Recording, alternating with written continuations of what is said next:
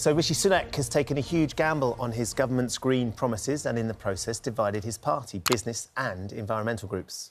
Critics, including car giant Ford, have accused him of losing ambition, but others say the move protects households from extra costs during a cost of living crisis. Well, joining us now is Business Secretary Kemi Badenoch. Good to speak to you this morning. Morning.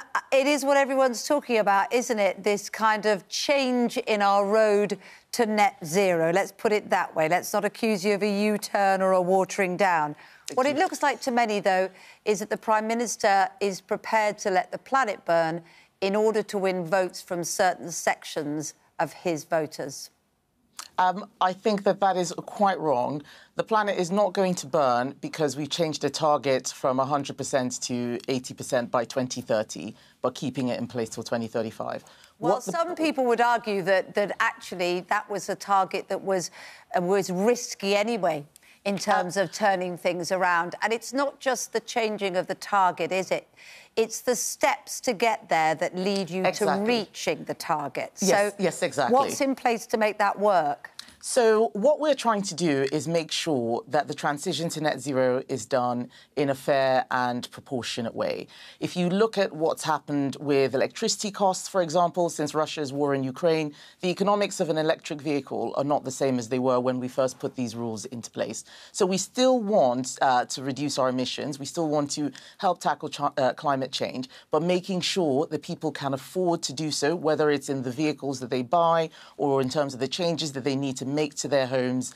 That's what the Prime Minister has been talking about. And in fact, some of the changes that had been recommended by the Committee on Climate Change were just simply not feasible. There's some homes that it's just not appropriate for them to put in a heat pump. If you live in a flat, that doesn't quite work. There's some homes where you just can't make those changes. So we are putting in place a policy that the public will be able to consent to. If we're going to hit net zero, we need to take everybody with us. Just a few months ago, we had ministers on this programme committing to these targets of 2030. What's happened in those last few months? Well, what's happened, these are discussions that have been taking place. We haven't wanted to announce on anything until we were absolutely sure. And what's happened is that now is the right time to make the announcements. Now we are sure. So for those ministers that came on and then stood by those promises and stood there when they were asked about them just a few months ago, it's really embarrassing, though, because they was there saying, absolutely, we are committed to these targets. And now a couple of minutes later, everything's shifting. Well, many of those ministers will now have information which they didn't have at the time. What we can't do as government is say something and then not change when the facts have changed. And the facts are that when we look at the economic impact of some of these policies, they're not things that the public will consent to. And we are so world-leading. We have over-delivered on our carbon budgets. We have cut emissions faster than pretty much anyone else. We have the space to make a change which puts us in line with many countries in the EU, with the US. We're still doing better than others. One of the facts that people will argue that has changed is panic from the Prime Minister. The fact that he's very worried about the next election, the fact that the West Ruislip by-election was won by the Tories by a slim margin, but actually won on the back of the extension of the ULEZ. And suddenly it feels like, you know what, maybe there's a way we can get a tranche of voters who aren't for these green policies. Let's shift. Let's go and get these voters back into the Tory party, because actually we're terrified that we're going to lose this next election and we're going to be trounced. That's completely false, because if that was the case, then we would be removing the target to get to net zero, which we haven't done. Well, these are conversations that would be politically disastrous. So one thing is a risk, the other is a disaster. If I can just finish. These are discussions that we've been having for a long time. I've been giving representations to the Prime Minister from business, and people will hear a lot from big business, but actually many of the smaller businesses, I'm going to the Federation of Small Business this afternoon, many of the smaller businesses who don't have that voice have expressed concerns. We have to do what is right for the British people. We in government are all members of Parliament. We all have constituents. People make representations to us. We look at this as well as advice from organisations like the Climate Change Committee, as well as business and other stakeholders to come to the right decision. But what we're not going to do is keep in place a policy when the facts have changed. Everybody knows that batteries and electric vehicles are mainly supplied by China. Before the pandemic, most people were OK with that. Now we know what happens if you're over-reliant on any particular country. We need to make sure that we have energy security as well as net zero. There is a reason why the Prime Minister renamed that department earlier this year in about February, March. So that was long before there was any by-election. He was already making sure that energy security was the priority, and he's seeing through his commitment. You mention lithium batteries. There are other sorts of energy that could make us less reliant on world economy. That's right. Rather than changing these targets, why not introduce more help for those that would be helpful? Wind, for instance, is one. Great concerns about how those energies connect up to the network. I didn't hear much detail from the Prime Minister about that. But there will be more detail. So that was one of the things that he mentioned. The grid connection needs to be significantly upgraded because people need places to plug their electric cars into to charge. There's a lot of range anxiety. So there is a lot of investment that is going into ensuring that our electricity grid is one that is fit for the future. But also we're investing in technologies that haven't quite come on stream yet, like hydrogen, for example, like carbon capture under storage in order to remove emissions. So there's lots of good stuff that we're doing. There's lots of work going on. OK, yes. Of course he's a salesman, the Prime Minister. He's selling a new idea yesterday.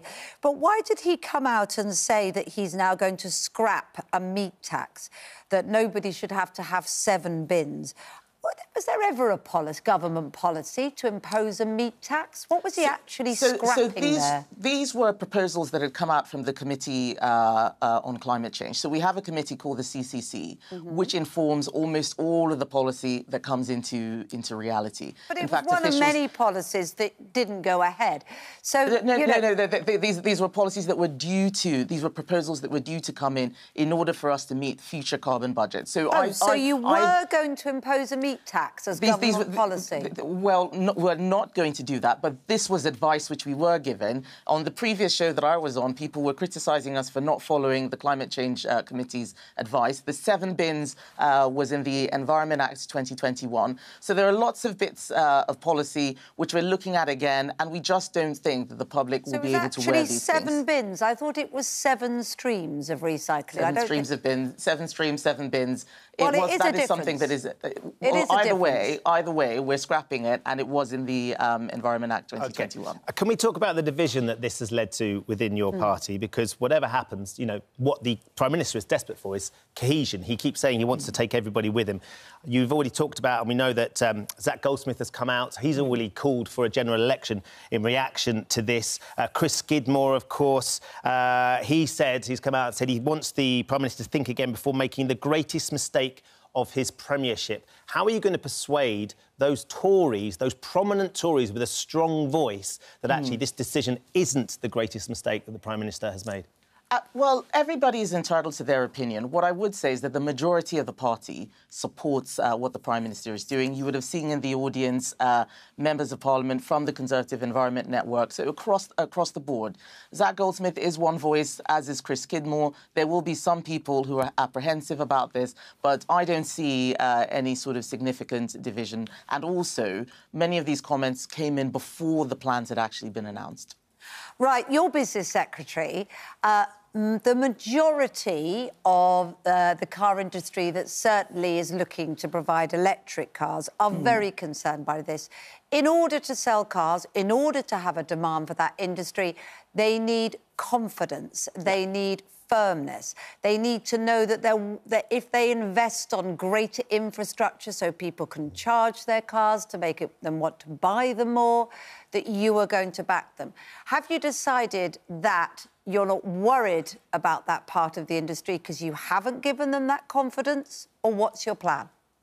We talk to the car industry fairly frequently. I certainly do as business secretary. You would have looked at the investment that we helped make with BMW Mini, who've made an all-electric Mini plant in Oxfordshire. You look at the £4 billion that Tata has invested in a gigafactory for Jaguar Land Rover. So they need to look at what we're doing as well in order to get that confidence. And as I said earlier, it isn't just the auto industry. These are policies that are going across the board. We do support them. We do want to see an electric vehicle transition. It's the right thing to do in the long term. We just want to make sure that people can afford it. The auto industry is not going to do well if it makes cars and nobody's buying them.